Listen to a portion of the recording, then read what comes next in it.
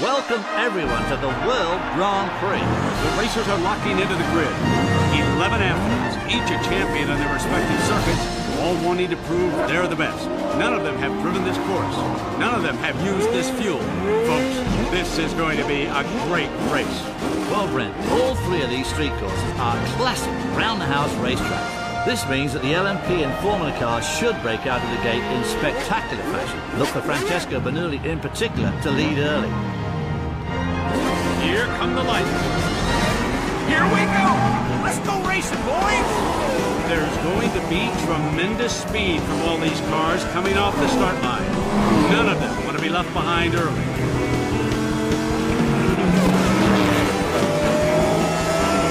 Well, look at Lightning McQueen. Now remember, he's starting in the back row, and look at the ground he's making up.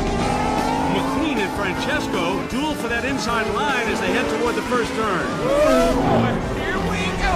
This is going to be a great race! As they head into the Palace hairpin, Francesco builds an early lead. Oh, hang on, boys. Here comes the dirt. Slipping and sliding, baby. Oh, boy! Francesco's brought to a screeching halt.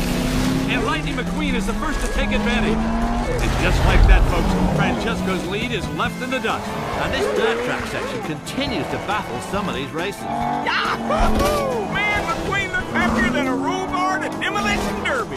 That's right, Darrell. McQueen's mentor, the Hudson Hornet, was one of the greatest dirt track racers of all time.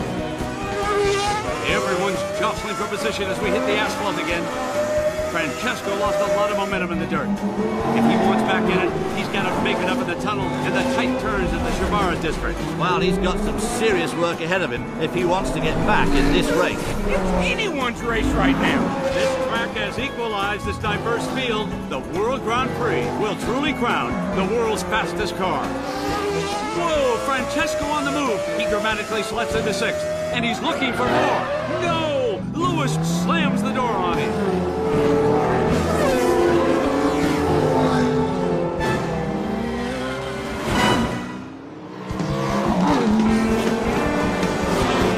Now the racers hit the Rainbow Bridge with its 360-degree loop.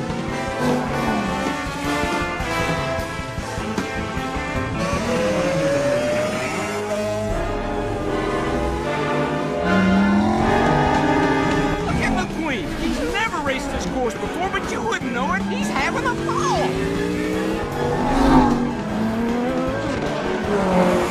McQueen and Francesco jockeying for position as they power down the Ginza straightaway.